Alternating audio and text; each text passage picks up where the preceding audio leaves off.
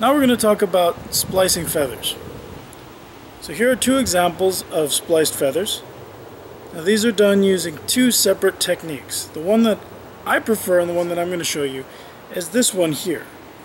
This is actually two separate feathers, and I've just got them held together with a piece of fletching tape.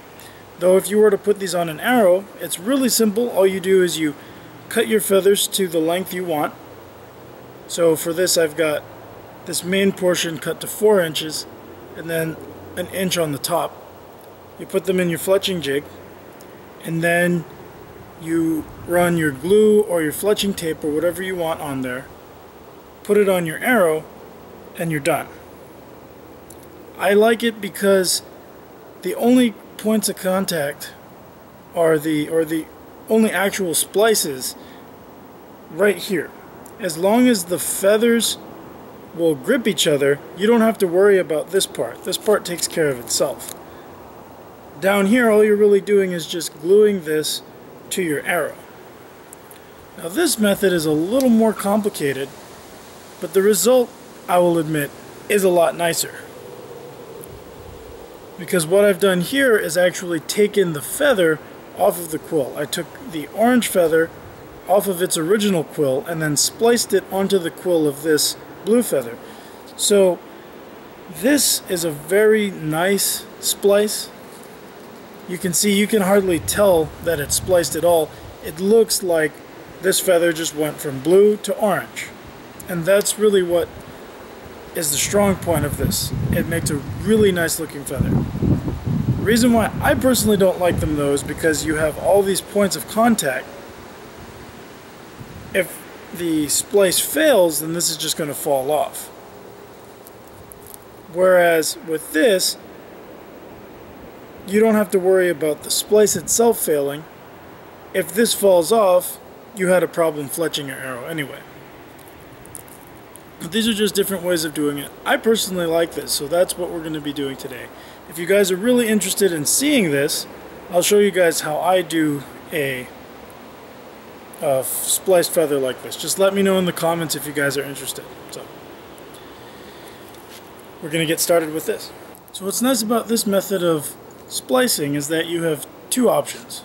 You can either start with a full-length feather, which is what you would need to start with if you were doing the other type of splicing, or you can start with two pre-cut feathers. This can sometimes be easier because sometimes these are the only kinds of feathers you can find.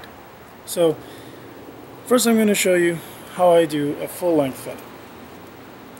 So it's really simple. What you do is you take your fletching clamp. You could make a simple fletching clamp. It's really easy, a really simple feather clamp.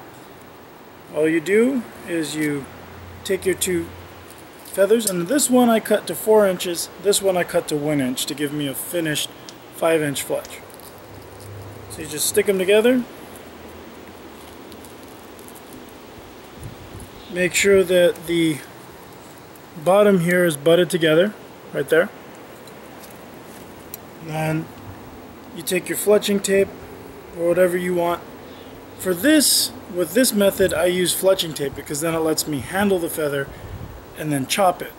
If you have a feather burner, then you can just glue this straight onto your arrow shaft and you're ready to go.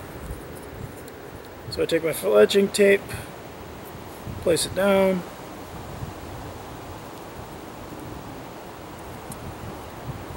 Okay. You just want to go ahead and make sure that it adheres well. Cut the end off.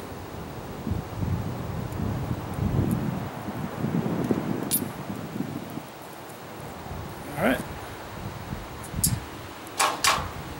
And there's our spliced feather. And now what you do is you just kind of stick these two parts together and kind of run your fingers through the feathers, or through this portion here. And there you go. Now it's come together. Now when you cut this, it'll blend very nicely. So this is how you use a full-length feather. Now the benefit to using a full-length feather is that there's minimal waste. If you were to do this, you're going to end up with actually two spliced feathers. Or you could start throwing other finished feathers into the mix, and you get a nice assortment. So here's our one feather and our other feather. You start with one of the feathers, and you want to cut off an inch from the back. So I've already got this measured out on my fletching clamp here. I've got 1 inch marked on the bottom.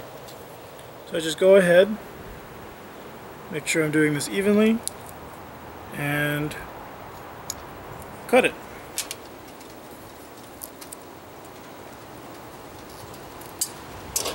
Now I have 2 parts.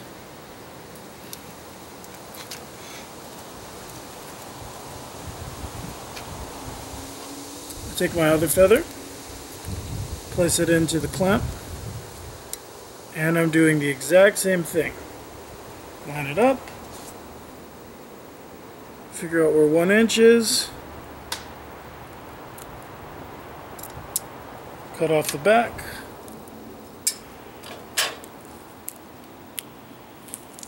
there you go. Now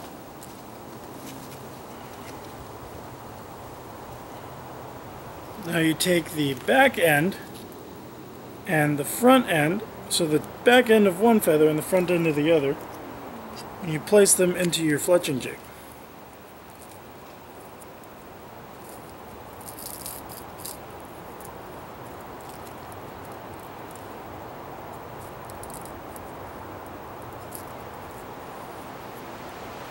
Now that they're ready to go, you could put glue on here and just stick it on your arrow and it's ready to go.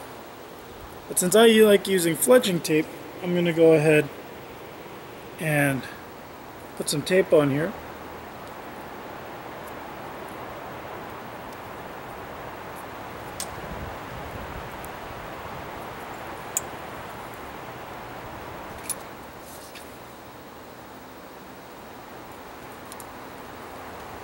Alright.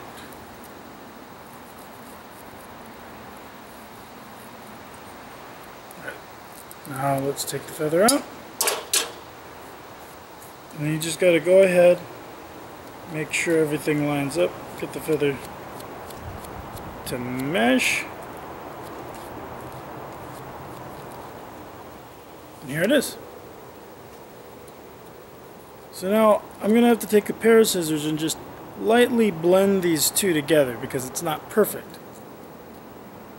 But you just do a little touch-up work and it comes up looking really nice. Alright, so I went ahead and ran this feather through the chopper. So here it is. And here's the other feather now that I've just trimmed off this one little edge here. As you can see, they look pretty much identical. So either way you want to go, you can use either a full-length feather or a pre-cut feather. So now that these are done, I'm going to go ahead, let the arrow shaft finish drying, and then we'll glue these on and we'll finish fletching them.